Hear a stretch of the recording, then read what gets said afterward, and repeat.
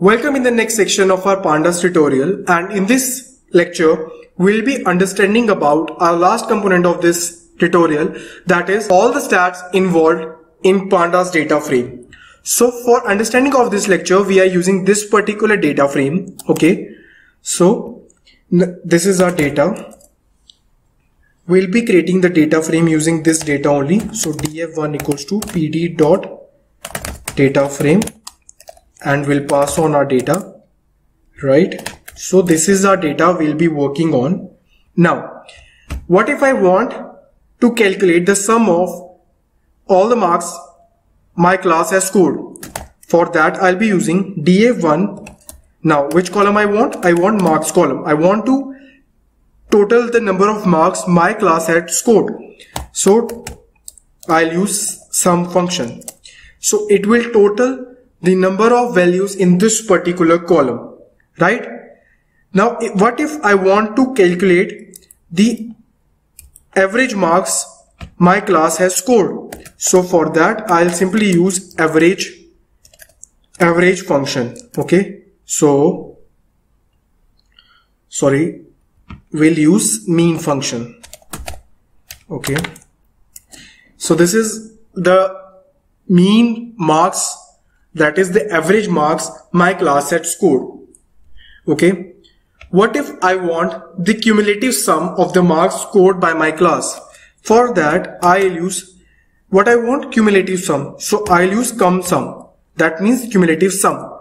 So you can see that it has shown us the cumulative sum of the marks scored by my class. So 30 plus 22 is 52, 52 plus 17 is 69, and 69 plus 27 equals to 96, right? What if I want to count the total students who have appeared in my class? So for that, I'll simply use df1 and then I'll say roll number dot count. So it's showing 4 because we have 4 entries. So that means 4 students have given them exam. Also, I can calculate the minimum marks scored by my class. So here we go. You must be thinking that it is pretty easy to see it over here, but when we have a large data set, then this function plays a really important role. We can simply use max to find the maximum value in our data frame. Also, we can find the variation in the marks of each student. We can find the standard deviation in the marks distribution, and we can also find the correlation of these 3 columns with each other. Okay, so that's it. So you can see that marks and marks column, it's very easy to understand. You can see that marks and marks, paper ID and paper ID, roll number and roll number, each column will have 100% correlation with itself. It's very obvious. And here you can see that marks correlation with paper ID, or you can say paper ID correlation with marks. Both these 3 values are same, right?